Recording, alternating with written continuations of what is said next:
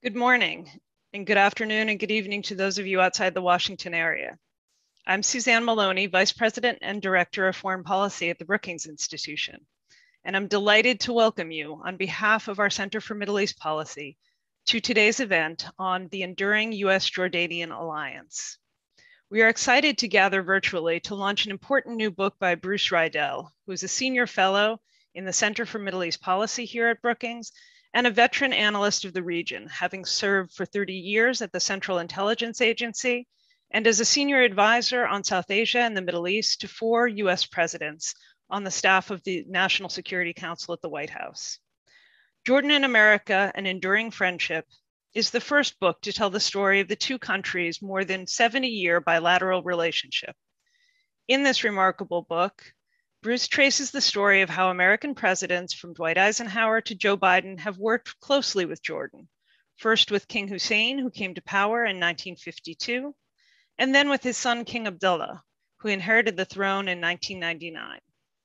Bruce brings his enormous experience and expertise to bear as he lays out the history of the relationship and provides fascinating insights and new details, especially in his telling of the two wars fought between the US and Iraq and of the Arab-Israeli conflict in diplomacy. Joining Bruce on screen and moderating today's conversation is Mike O'Hanlon, who's Director of Research in the Foreign Policy Program and Senior Fellow and Director of our Center for Security, Strategy, and Technology here at Brookings. We'll be taking questions from viewers, which can be submitted via email to events@brookings.edu or via Twitter at #JordanandAmerica. With that, I'll hand the floor over to Mike and look forward to this terrific conversation. Suzanne, thank you, and greetings, everyone. And it's a real privilege to be joining my colleague, Bruce Riedel, as well as you, Suzanne, for this great discussion of an amazing book. I'm just going to gush for 1 minute in compliments before I get into the actual questions. I've read all of Bruce's books. I've had the pleasure and privilege of being his colleague, as has Suzanne, for about 15 years. And he's just one of my favorite writers at Brookings. He gets to the point better than anybody I've ever read, both listening to him and reading him. He's written previously on Pakistan, on Al-Qaeda, on the Saudi relationship with the United States, on other topics as well, and some of them historical, going back to the United States' involvement in the Middle East in the 1950s. And this book, in my opinion, is simply his best among a lot of hits. And the reason I say that is partly because the analysis is so good, but partly because the story is so fascinating. And Jordan is so much at the linchpin of Middle East politics, of so many events. It's either at the eye of the hurricane, if you will, or part of the mix, depending on the crisis. And also, it's been a longstanding friend of the United States, as Bruce explained. So Bruce, congratulations on just an amazing piece of work. As I've said before, I hope Netflix makes a miniseries out of it because the drama is so capturing and captivating. And I wanted to just congratulate you, but also ask you to begin by telling us what is so special about the US-Jordan relationship that made you want to write this book, and why, in your opinion, has it on balance been a success? Thank you, Mike. And thank you, Suzanne, for that very kind introduction. And thank you, Mike, for your gushing. I deeply appreciate it. The US-Jordan relationship has been a success. In many ways, it's a bit of an unlikely success because Jordan sits in the epicenter of the Middle East, the eye of the hurricane, surrounded by Syria and Lebanon to the north, Iraq, and behind that, Iran to the east, Saudi Arabia and Yemen and the Gulf to the south, Israel and the West Bank to the west, and just across the Gulf of Aqaba, Egypt.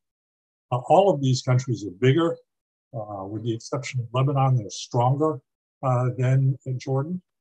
And two of them enjoy extraordinary relationships with the United States, Israel and Saudi Arabia. But yet in this environment of being, let's say, second tier, Jordan has consistently hit above its weight and been more of a player in American thinking and American decision-making than many would imagine. And it has been able to keep pace with its more powerful neighbors like Israel and Saudi Arabia. I think a large measure of the reason for that is two extraordinary individuals, King Hussein in particular. King Hussein ascended to the throne at the age of 17. Nobody, including his mother, thought he was going to be a success. President Eisenhower, Secretary of State John Foster Dulles, was mailed to make a visit to the Middle East, and he asked the embassy in Amman to set up a meeting with the king, and the embassy famously responded, "Why? Nobody thinks he's important. If you want to talk to somebody important, talk to his mother." But instead, he survived numerous assassination attempts. He survived a disastrous decision made in 1967 to put his army under the command of the Egyptians and join the war against Israel that lost the West Bank and East Jerusalem to Israelis, setting and staged the occupation that continues to this day. He famously tilted towards Saddam Hussein in 1990. Paid a price for it. But nonetheless, by the time he passed away in 1999, he was universally recognized as one of the great statesmen of his time. And his son, who's also survived assassination attempts, has proven to be an adept learner. He has not made the mistakes that his father made. Although today, we may be seeing a new mistake in his real estate procurement. I'm sure we'll talk about that for a while. But Jordan is a success story, a country that has no natural resources, aside from some archaeological ruins, is inundated with refugees from Syria, from Iraq, from Palestine. It has nonetheless, if not prospered, has been a success story. That story of both Jordan and the Jordanian relationship with the United States is what I thought was important to write about in doing this book. Fantastic, Bruce. And we will come back, I'm sure, to the real estate story the Washington Post is trying to make a big deal out of. And I'll be curious whether you think the Post allegations or the Palace's response are more compelling. But we can get to that in just a little bit because you do such a beautiful job with the history and you touched on a number of the key events in your opening. I wanted to work a little bit through the history and then bring up to date on some key issues such as the state of Jerusalem and the Palestinians, both within Jordan as well as beyond, the Syrian civil war, and the overall state today of the US-Jordan relationship, and just how well ensconced King Abdullah is in his position after a recent coup attempt. So all of that's on the agenda. But if we could go back a little bit and start with, you mentioned that King Hussein took the throne in 1952 at age 17. And then you mentioned his mistake in the 1967 war. I wondered if you could just sort of focus on the 1950s and 60s for a minute, and anything else you want to add about the 67 war, or just how his overall rule began during that period of time. Maybe we'll just go through 2 decades at a time for a minute here and review the history in a little bit more detail. Well, in the 1950s, when the king ascended to the throne, Jordan had just acquired the West Bank, more than doubled its population. And actually had very attractive real estate, much more arable land on the West Bank, and of course the tourist attractions of Jerusalem and Bethlehem. The rest of the Middle East looked upon this purchase as illegal. Only 2 countries in the world recognized Jordan's acquisition of the West Bank: the United Kingdom, colonial power that had created Jordan, and Pakistan, the country with which Jordan has always had very unique relationship. In fact, when the king ascended to the throne, the most powerful man in the country was not a Jordanian at all. It was a British soldier, Glove Pasha, as he was known. And in one of the most dramatic early things he did in his reign, King Hussein threw out Glove Pasha and said, we're taking control of our army. We're going to have a Jordanian army run by Jordanians. He didn't do it in the nicest of ways. Pasha, who'd been in the country for 2 decades, was basically told you have to leave in 2 hours. He was given overnight as a bit of a compromise. But it did dramatically establish that the king was now running his own country. Throughout the 50s, there were a series of assassination attempts, coup plots, conspiracies. In 1958, the CIA gave the king crucial information that allowed him to preempt one coup plot. But later in 1958, the British had to send paratroopers back to Jordan in order to keep him in power. So it was real roller coaster ride. In the 1960s, it began to ease up a little bit. Relations with Egypt, the dominant player at the time and the revolutionary player in the region, improved. And then he got swept up.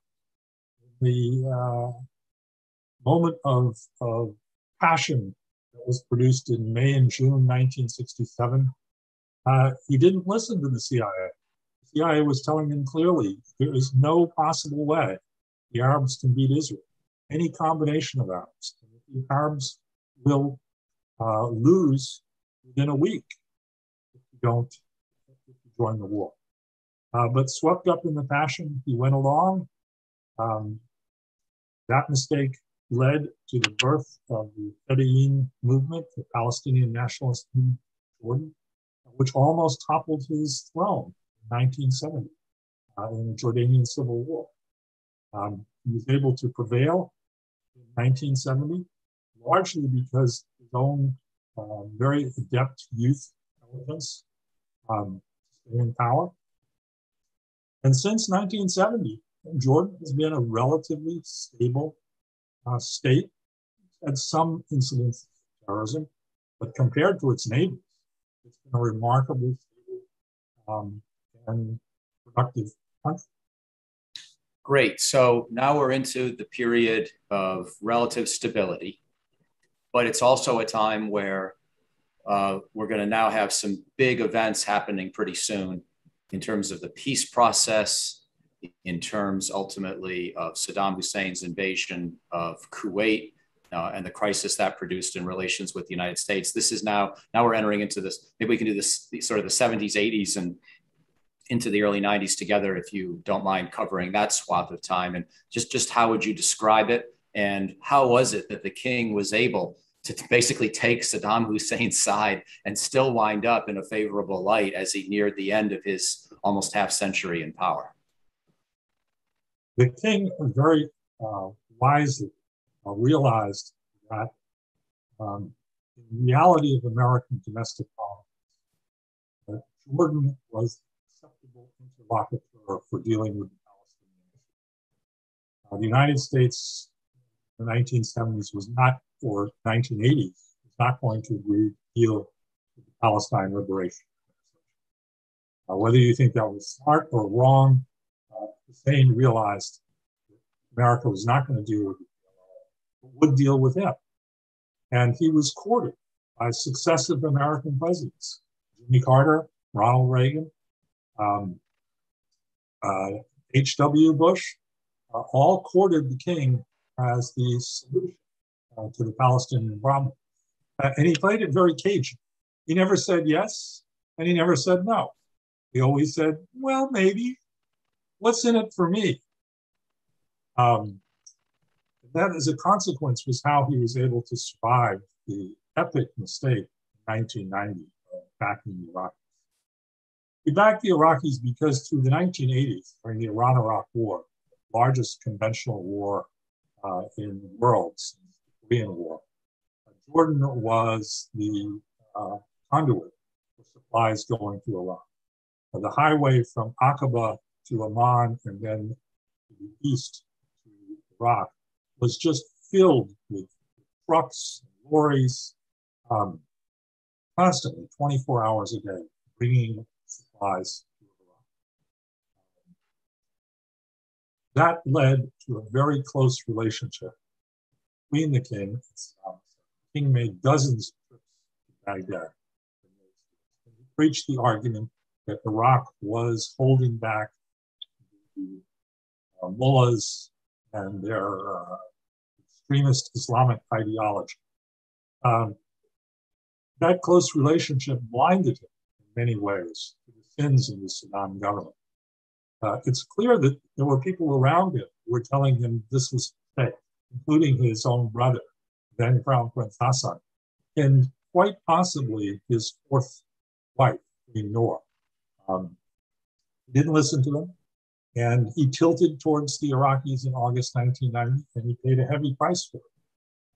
He came to Kennebunkport in Maine for a one-on-one meeting with President Bush, which was absolutely disastrous. Basically, the U.S. cut off all assistance to Jordan and treated Jordan as a pariah.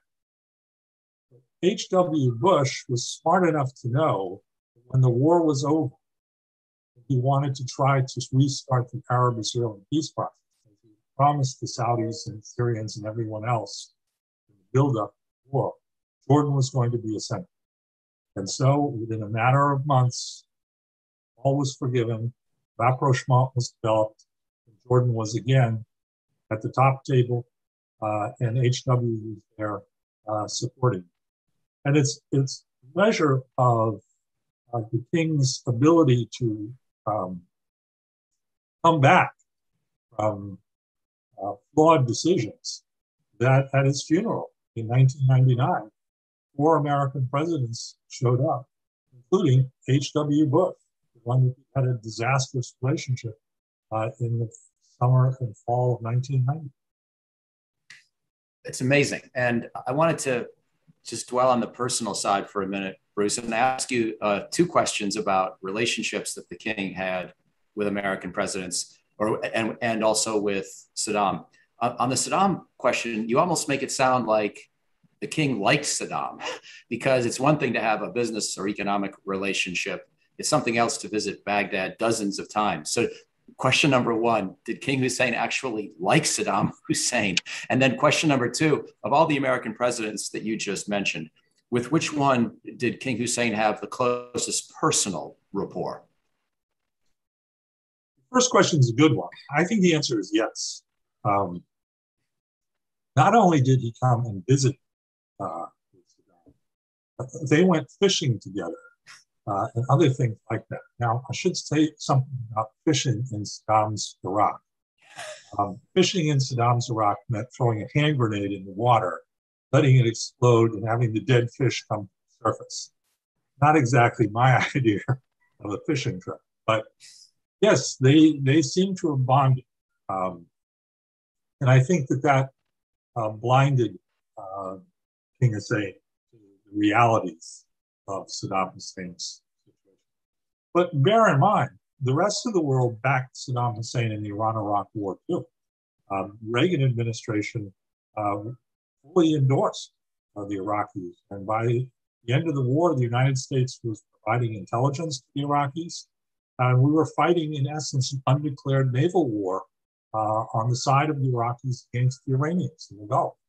So Saddam succeeded in let's say, confusing many, many people.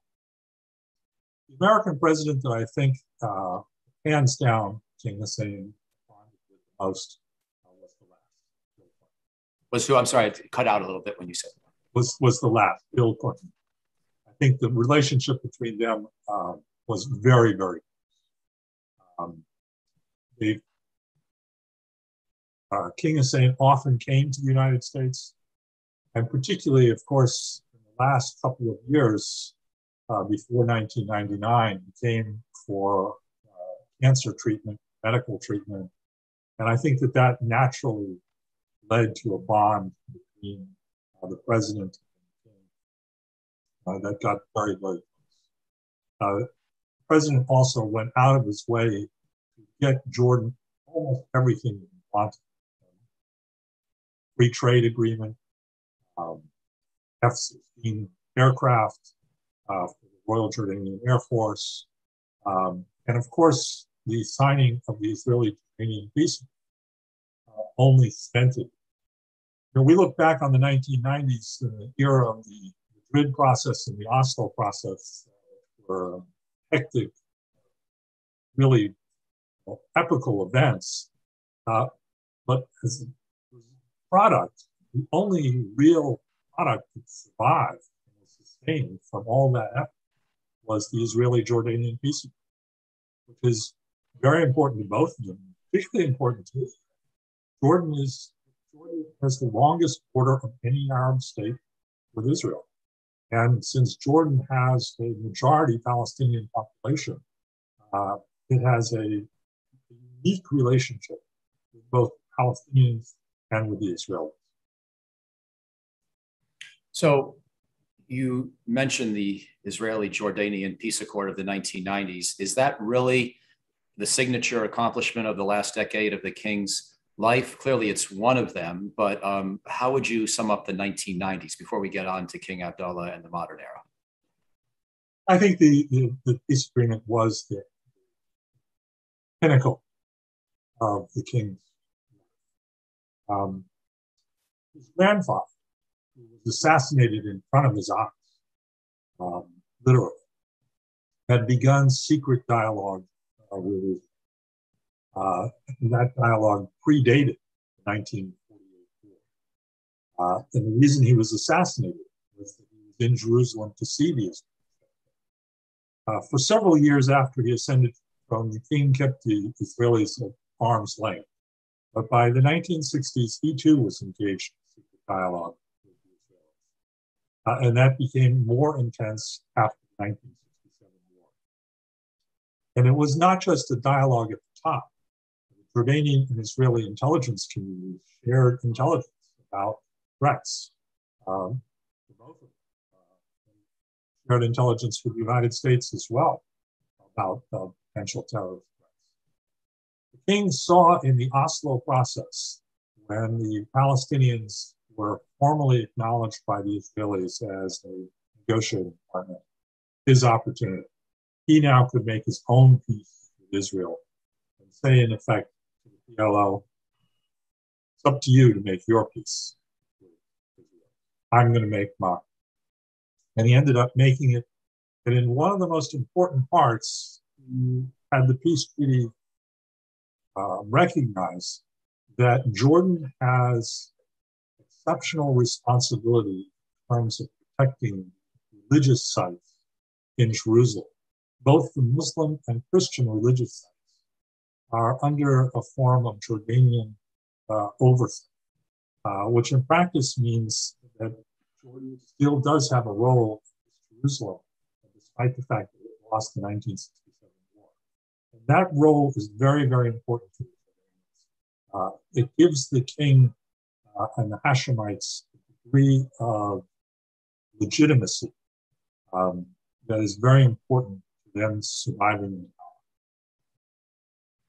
Yes, thank you. And I want to now turn towards King Abdullah, but I think I'll pick up if I could just add one quick small editorial comment, which I know that is an issue you get at in the book as well. But when I was privileged to meet with King Abdullah the week after Donald Trump defeated Hillary Clinton, it was fascinating to me. I had met him briefly before in the United States, but and don't consider myself, I wouldn't say I'm a friend of the king's, although I'd happily be a friend. He's an impressive individual. But I was granted a chance to talk. And what I was struck by is how much he was fixated on the Jerusalem question and the Islamic and Christian holy sites, perhaps more than anything else that seemed to, make him wonder what years of Trump rule in the United States would be like. It seemed above and beyond even the Syrian civil war or any other Middle East issue, the Jerusalem question is what really immediately grabbed his attention out of the Trump campaign, and very much fits with what you're saying. So I wanted to ask now, moving on, if we could, to King Abdullah and the early years. For example, how did he react to the 9/11 attacks and then the US decision to overthrow Saddam Hussein? What was his role in that particular Iraq conflict? But if you want to also touch on the way in which the dynastic succession occurred and the considerations that may have been in King Hussein's mind as he decided that Abdullah, in fact, should be his successor rather than anyone else or another son. So if you could maybe touch on those early years of Abdullah, and then we'll go to the modern era. King Hussein had appointed his half-brother, Hassan, crown prince, 30 years. And everyone assumed Hassan would ascend to the throne. Probably assumed a little bit too much, because the king, in the back of his mind, always wanted to have his own son king. We now know from various sources that the king had spoken about that privately to various American and Jordanian officials over the years. Never in an official way, but he hinted that he wanted. And so, literally on his deathbed, Hassan was removed and Abdullah was placed in line of succession with Queen Noor's eldest son, Hamza, as the crown prince to be in the government. I should say just a moment about the funeral. It was really the funeral of the century. Dozens and dozens of heads of state, monarchs, and crown princes and princesses all showed up. 4 American presidents, including Bill Clinton.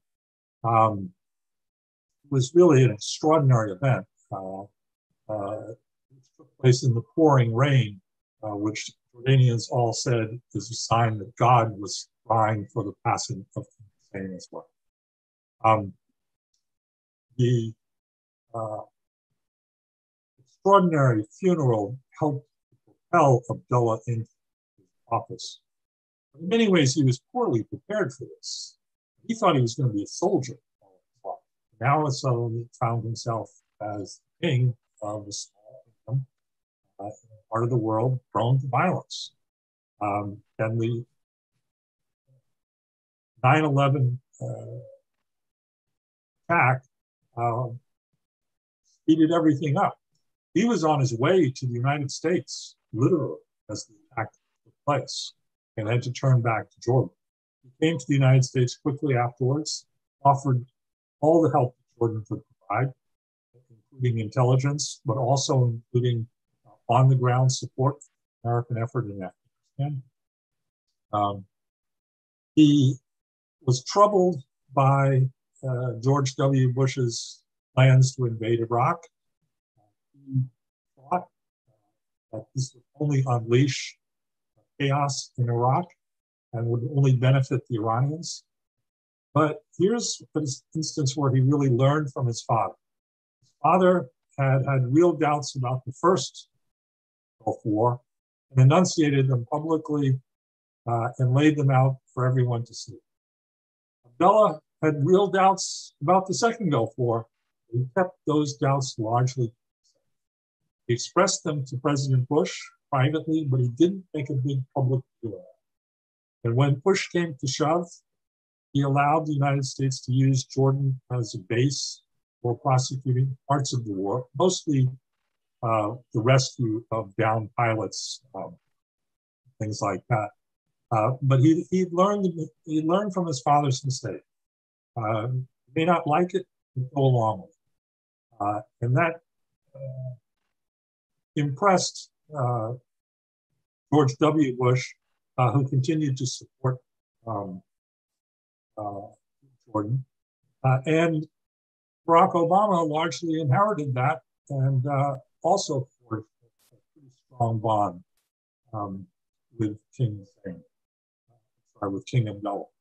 A bond that survived the Arab Spring and to a certain extent survived the Syrian civil war, which was a much bigger challenge to the relationship. The Jordanians, of course, regard Syria as their most immediate threatening state. Syria has been a threat to Jordan almost from the beginning of the kingdom. And the Syrian civil war was, in Abdullah's mind, an enormous cause of chaos in the region, including sending literally hundreds of thousands of refugees into Jordan. And the king, like many Americans, wanted Barack Obama to, quote, do something about it, come up with a solution. But as we all know, Barack Obama didn't have a solution and wasn't prepared to invest the resources in the Syrian civil war, which led to some tension in the relationship. Not a rupture of any kind, but some tension. So on that Syrian civil war issue, if I could hone in on that with a follow-up question a little bit more, do you think that the king was basically against our effort to try to unseat Assad, even though we never were enthusiastic about it? And as you say, President Obama never figured out how to sort of reconcile his preference to see President Assad go with his equally strong or stronger desire for the United States not to become overly involved in yet another Middle East quagmire. Was King Abdullah just against even the idea of unseating Assad, or did he feel that if we're going to do it, we got to do it right, got to do it big, got to do it quick and clean? And maybe he would have been willing to see us do another big overthrow, invasion kind of occupation effort if we had really been committed, or, exactly where did the king come down on what should have been done about Syria in the context of the Arab Spring and the unrest there? I think it was more the second. That if you're going to do it, you got to do it right. You got to put the resources. This is a major commitment, which may involve American boots on. But like I would say most of us, while the king had an overall objective, getting rid of Assad, he too didn't have a very specific, how are we going to do this? How do we make the Syrian opposition a united front that has real credibility, given the divisions within it, given the rise of al-Qaeda-linked factions, Syrian opposition, and given the fact that the Russians, Iranians, and Hezbollah were prepared to put their own troops on the ground in significant numbers. Like many of us, the king wanted a solution, but didn't really have a coherent game plan how to get it. And today, I think he's come to the conclusion that Assad is here to stay and that they've got to get along with it. Yesterday, the other news was breaking. Jordanian news agency announced that the king had taken a phone call from Bashar Assad, which I think is the first time he's spoken directly to Assad since more than a decade. By the way, you've already answered two questions from the audience that came in on Jordan without even trying. So thank you. But I wanted to follow up with one while we're on the Jordan question, with one more of my own and one more from the audience. The one from the audience is, do you think that King Abdullah has coordinated any of his, détente towards Syria with Washington, or has that been on his own? And maybe I'll put that one to you first and then come back with a second. I think there's no doubt he's raised this with the Biden administration. The king was the first foreign leader, first Arab Middle Eastern leader that Joe Biden spoke to after the election. And he became the first Middle East leader that Biden spoke to after his inauguration. And this summer, the king and queen came to the United States for a quite long visit. It was 3 weeks long. That's longer than any summer vacation I had this year. And he traveled all around the United States, including talking to CENTCOM in Tampa and senators and congressmen in the United States. And he had a lengthy discussion with Biden. So I'm sure the question of what to do with Syria came up. I think that the Biden administration does not see Syria as the first tier issue, something that needs to be resolved immediately. We haven't heard the let's bring the troops home from Syria message that we heard in the Trump administration, for example. I think the Biden administration is basically willing to let this play itself out, which means that if Abdullah wants to try to gain concessions out of Assad for Assad to be returned to the international community, they're happy to let him try.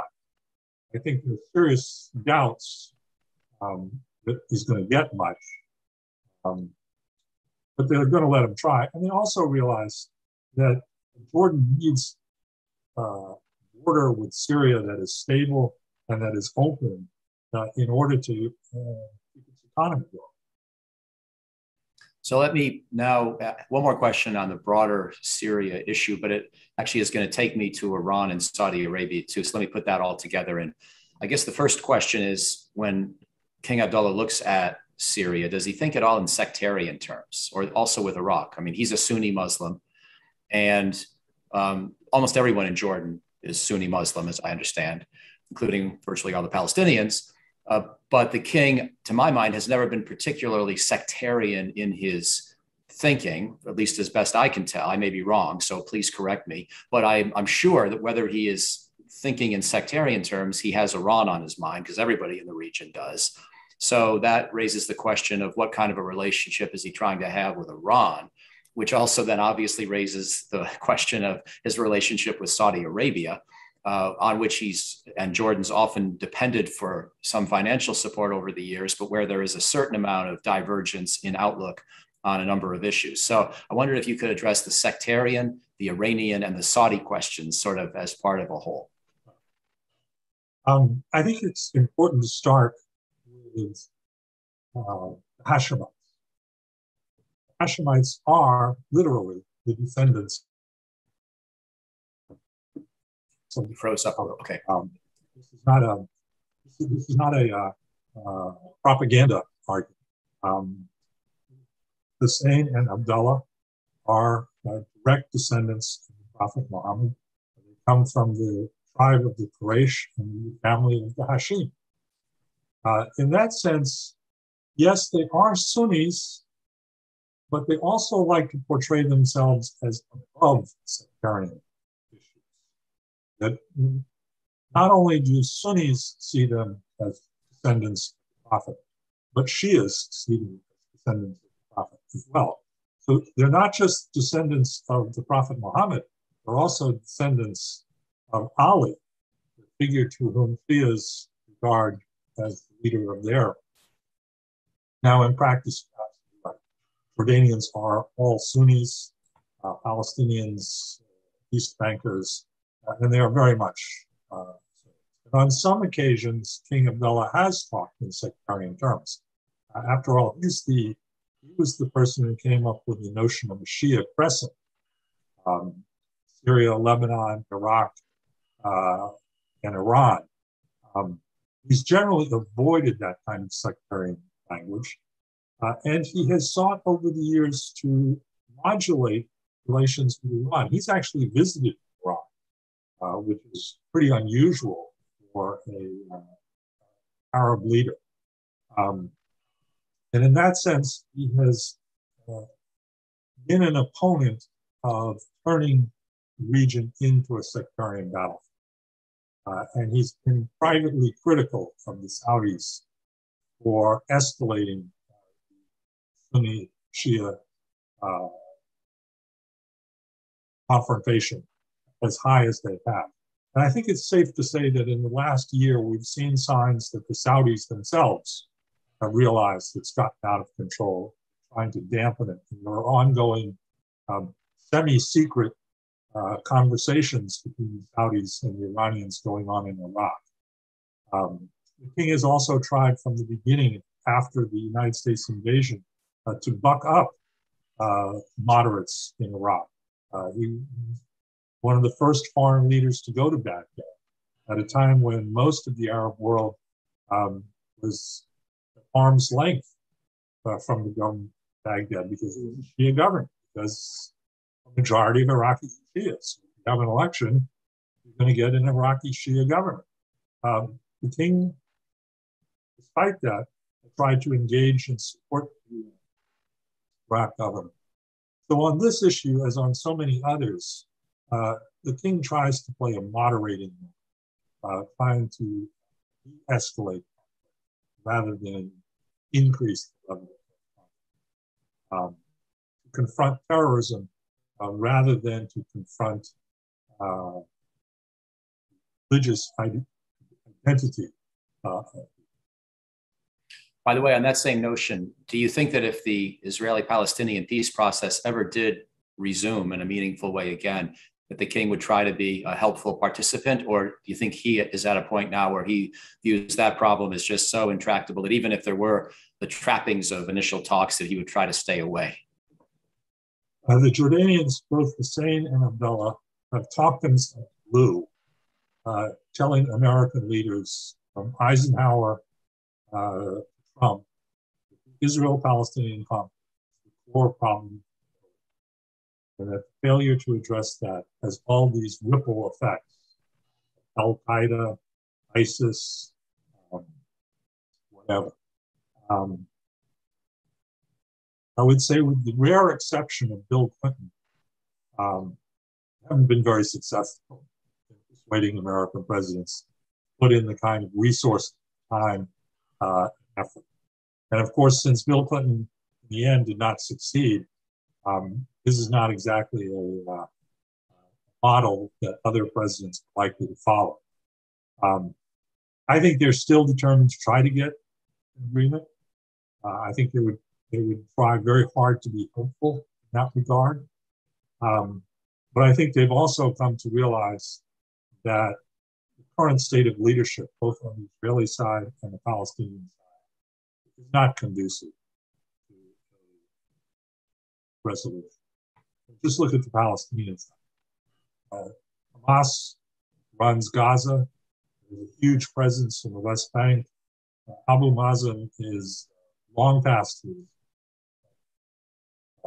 cancellation date. There's really no sign of a new emerging Palestinian leader who's going to be able to take on the reins and make the very difficult compromise that would be necessary for any kind of solution. So yes, they regard it as absolutely vital, and I'm no doubt that Biden got an earful about this. But I think they also realize the chances they're going to move Washington on this. And that leads to a question from the audience. So now I'm going to be sort of, interspersing audience questions with a couple more of my own in the remaining 15 minutes or so. But there's a question about Jordan-Israel relations and whether this is a time when they can deepen even beyond the government to government level to be more societal, maybe economic. Are there avenues for possible deepening or strengthening of those kinds of relationships between Israel and Jordan, irrespective of what may happen with the peace process? Well, King Abdullah, Bibi Netanyahu, had a terrible year. It all goes back to a plot by the Israelis, first Netanyahu administration, to assassinate a prominent Hamas leader literally on the street. I had the good fortune, yes, misfortune, of being put on the phone when King Hussein called Bill Clinton absolutely out of his mind, angry at Bibi for doing this. The president wasn't available, so I got the earful from King on this. His son has the same posture. With the departure of Bibi, there's a noticeable change in mood. Abdullah has met with the new Israeli leadership. There's been some agreements on water, on air traffic. There's been a notable change in the mood. Whether this will translate into more is anyone's guess. It's very difficult to move the Jordanian people. The majority of Jordanians are, of course, Palestinians or Palestinian origin. Israelis is their enemy. They tolerate the peace agreement. They understand it's to their advantage to have a peace agreement. They're not enthusiastic. They certainly are not enthusiastic about having enough Israelis come to Amman. And Israelis have not been enthusiastic about going to Amman. So the human dimension to it may still be a laggard. But I think there's real possibility for bilateral relations to improve and to provide real economic gain to both parties. I'll put in a personal advertisement. I went to Amman once and I loved it. So to the extent that it's worth encouraging any further tourism or whatnot, people think of Petra, but I also just think the city is fascinating.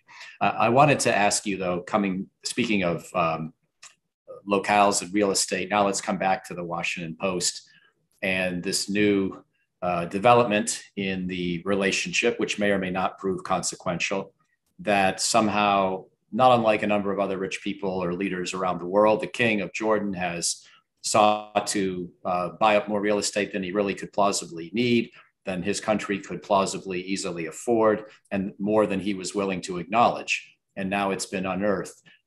As you pointed out in sharing this morning with me, a press release from the palace in Jordan, they've pushed back pretty hard and said, you know what, speaking of assassination attempts, it's probably prudent that some of these properties not have their addresses disclosed because the king may be there.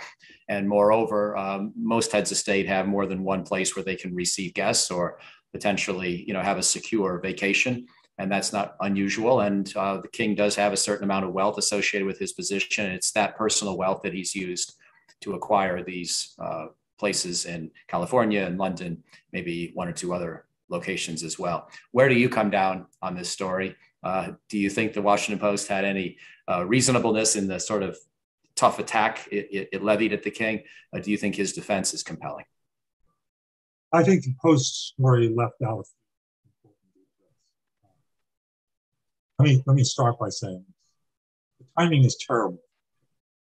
This past March, Jordanians uncovered a very large conspiracy in the which was talking about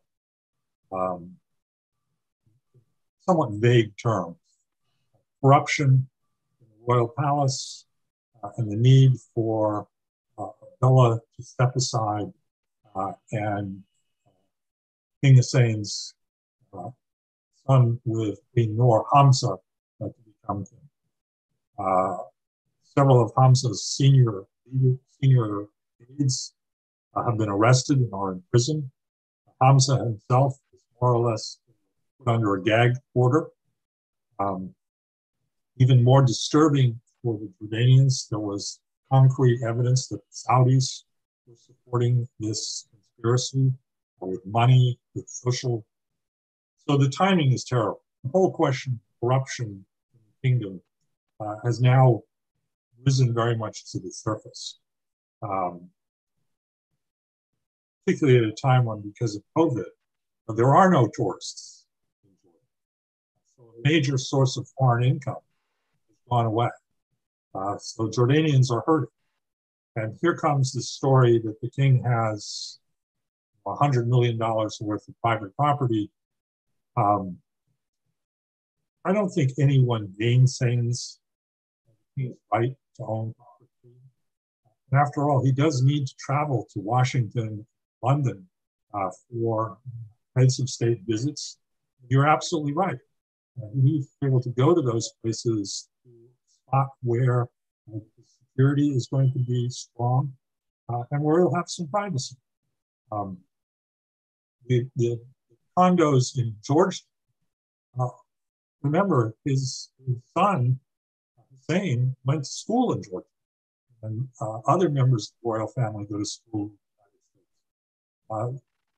They have every reason to have a property where they feel safe and secure, in which is not publicized on the outside.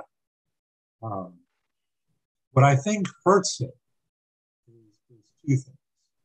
One, that all these transactions were done outside the public domain, which, while not illegal by any means, raises questions of propriety.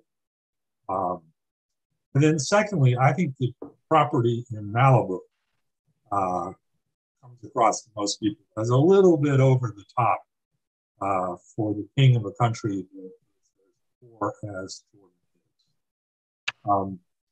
Their response, I thought their response was quite well done. Clear, to the point, emphasizing that there's no allegation here of the misuse of Jordanian government funds, that this is private wealth, and that there are good security reasons for why it's done. All that said, timing is terrible. It's going to raise endless questions. And of course, there's always the number one question. Where did the money come from? This is a family that, as I relate to the book, started out dirt poor. King Hussein's mother sold his bicycle at 13 because he was so strapped for cash. How did they get this money? Well, part of the answer is over the years, King Hussein had begun to acquire money too. King Hussein had an absolutely fantastic house in Maryland called the River House. I had the good fortune of visiting several times. This was really quite a mansion. They ended up selling it to the owner of the then Washington Redskins, now Washington no-name football team. So there was money. They also had residences in London. So that's part of the answer. I think another part of the answer is Emirati friends. Jordan has a long established close relationship with the United Arab Emirates. King Abdullah's half-sister, Aya, was married to the Crown Prince of Dubai for many, many years. They broke up. I suspect that some of this money is Emirati money that has been given to the king in order to give them nice places to live. In this case, this is a question of appearances. Appearances don't look. And the statement's a smart move. If I was advising the king, I would say you need to go a little bit further. Maybe it's time to dispense with some of these properties or to find a different way to have them kept in legal terms so that it's more than a private property of one individual. Thank you. Very thorough and thoughtful answer. Very fair. I have two last questions, and I think there's a natural logic to them because picking up on this issue of corruption and Jordan's relative poverty, I wanted to ask you about sort of the health of Jordanian society and the economy. A snapshot today, but also your prognosis for the future. And then that leads naturally to the final question, which would be, what's your prognosis for the future of the US-Jordan relationship, based on all the historical and contemporary analysis that you've provided? So if we could start with the Jordanian economy, as well as more generally the strength of society, educational systems, economic opportunities, et cetera. How would you assess that right now? When the British created Jordan, literally a century ago, 1921, Winston Churchill created Jordan. He liked to say he had a free afternoon in Jerusalem and created the Emirate of Transjordan in that free afternoon. The British also called Jordan vacant lot, but there was really nothing there. And they were right. There was a little bit of arable land along the Jordan Valley. Amman in those days was, I'd say, borderline village to town. Practically no people. There was really nothing to this. Now, a century later, there's 10 million Jordanians, many of them refugees from countries. They're not prosperous. They don't have the lifestyle of gutteries. They don't have oil.